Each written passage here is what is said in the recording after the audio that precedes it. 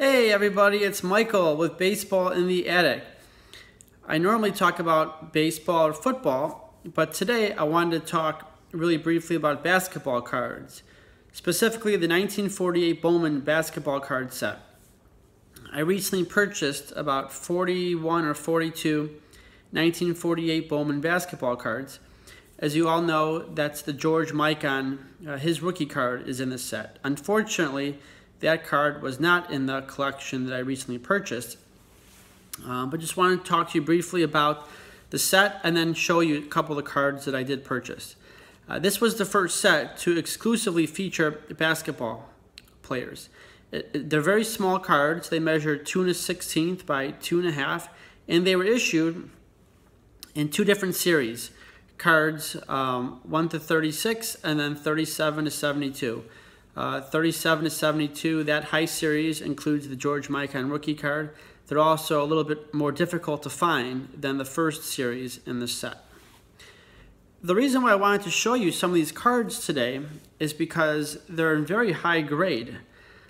This is the first card in the set, Ernie Calverley. It's frequently found off-centered, but the corners, let me kind of zoom in here, are fairly sharp, okay? The back is nice and clean. Additionally, there are 12 what we call play cards in this set. Here's one of the play cards, number 29, double post. Okay. Number 8, Mel Reby. Look at the color on this set. The reds and the blues against the white pasteboard. It's a very attractive set in my opinion. This is number 19, Eddie Ehlers. Now, I pull this card out because, look at it, it's miscut.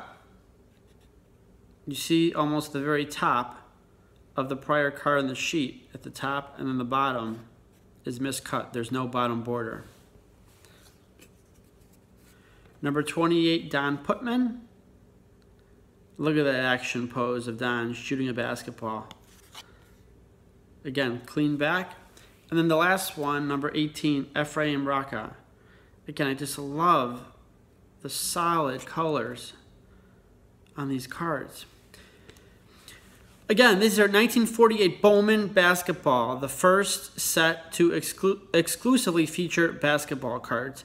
I hope you enjoyed this video. See you tomorrow.